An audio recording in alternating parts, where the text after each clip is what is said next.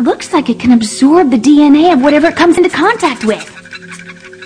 And we've seen it can make things into nastier versions of themselves. What's that all about? Sorry! Running for your life sure builds up an appetite. I've got it. We'll go on a hunger strike. That's a great idea.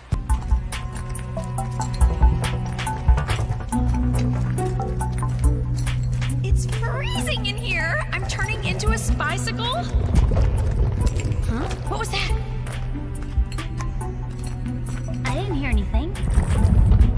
Gross, it's your stomach. It isn't gross, Alex. It's the music of protest. The soundtrack to my beautiful hunger strike with David. Excellent. I'll contact you when we have the results. In the meantime, why don't you head back to school?